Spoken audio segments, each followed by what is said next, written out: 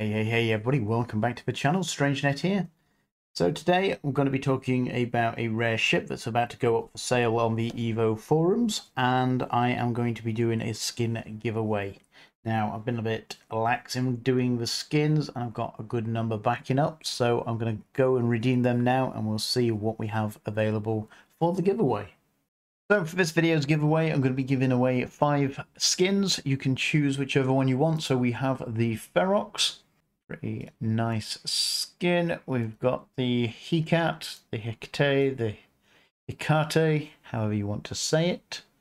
And pretty nice skin. I think that one will be quite popular. We've also got the Kestrel for anybody that can't fly some of the larger, newer ships.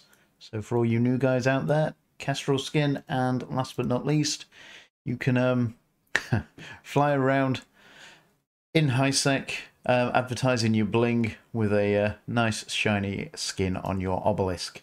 So just put in the comments which skin you would like to receive, as well as your in-game name. So if you do win, I will be able to obviously give it to the character in-game, and I'll be basically drawing these at random in the next 24 hours. And so on to the main segment of this video. Now, I had somebody contact me the other day in regards to trying to sell a rare ship. I want to know if I wanted to cover it on my channel.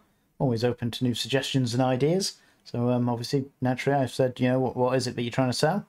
And the response I initially got was a Rorqual. I was like, okay, okay, yeah, not that rare, fair enough.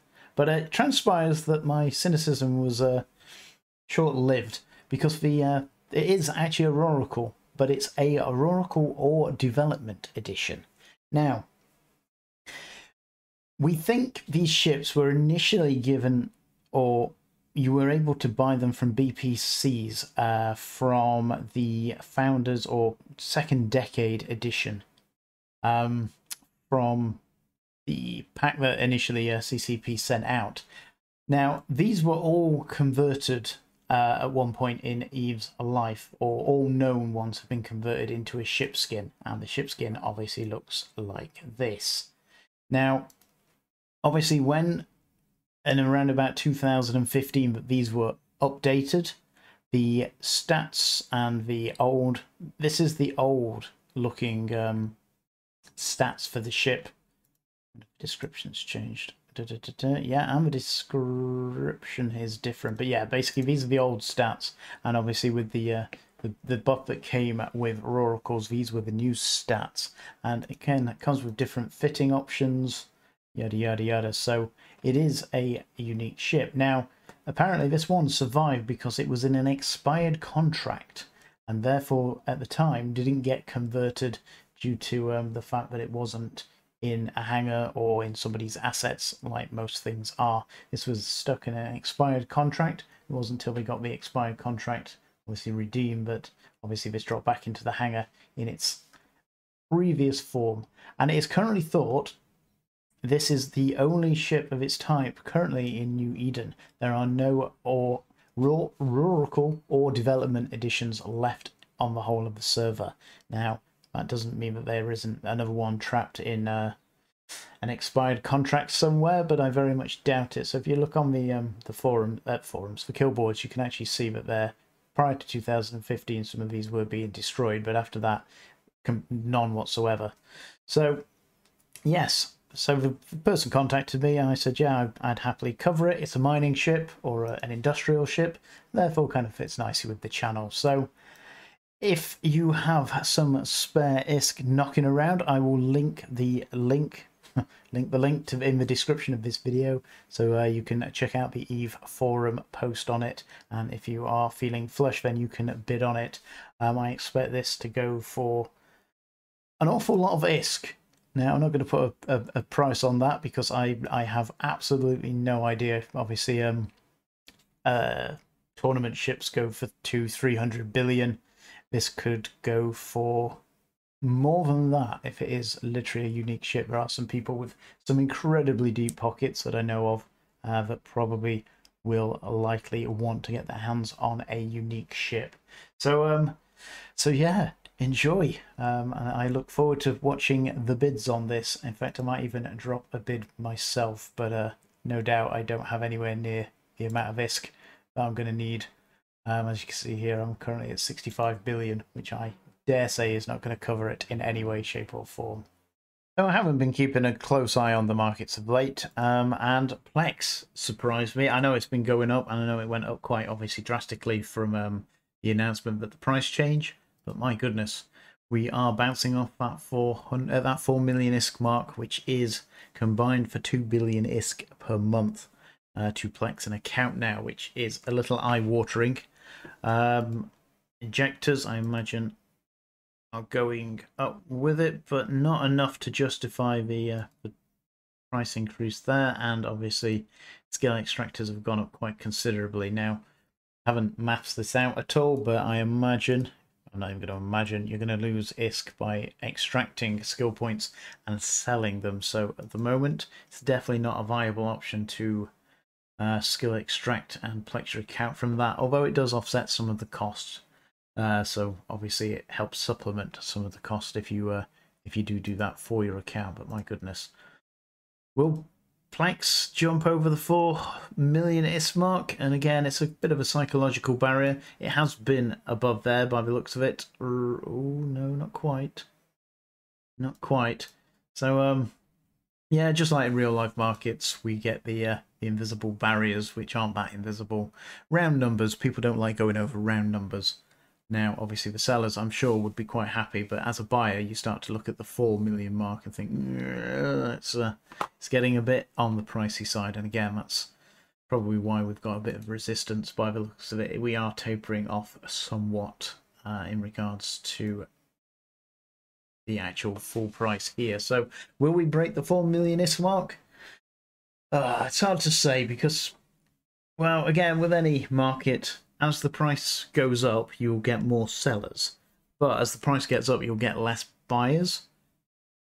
Is that reflected by the number of Plex? So let's have a look here. So 1.1 million is Plex.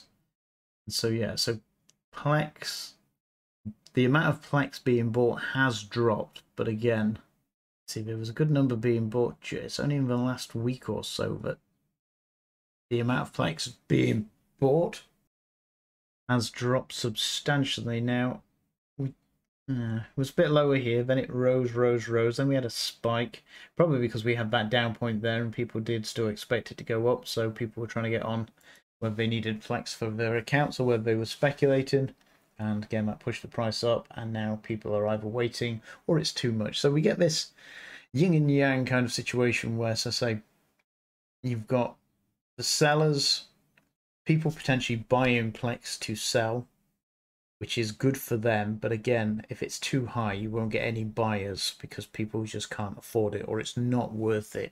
Grinding 2 billion ISK a month is, for the vast majority of people, quite a mountain to climb. And a lot of people say, well, you know, just pay for it, just do this, that, and the other. And I'm generally in that camp. You know, Eve shouldn't necessarily be a job, and you know, with the world doing what it's doing at the moment, I can understand people's reluctance to actually spend real life money on the game, but it does take a lot of the stress and you can enjoy the game for what it is. But again, no judgment. If you want to do however you want to play, but yeah, trying to grind out 2 billion ISK is going to be quite a mountain for a lot of free to play people that like to do their Omega for ISK. It's going to be quite hard, I imagine. It's not impossible, but again, for the newer people starting Eve, that's going to be quite a mountain to climb, where anybody that's been in the game for longer, has more skill points, can fly bigger ships, has some ISK to fall back on, should find it a bit easier. Again, I can't quite recall how much a Marauder makes in high-sec mission running. 100 mil an hour, somewhere around there. So it's going to take you 20 hours.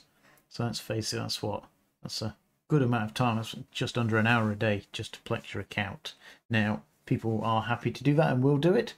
But yeah, the higher it goes, obviously, the less people are going to be wanting or able to do that. There is going to reach a point, and we may have, so say, reached that point here where the 4 million ISK mark is the barrier. Watch this space. Will it go higher? Good possibility. Will it go lower? wouldn't. I'm not going to. I can't. I wouldn't like to speculate. Again, trying to predict a market that is in flux is always going to make you look like an idiot in the long run. So I'm not going to put me cards on the table there.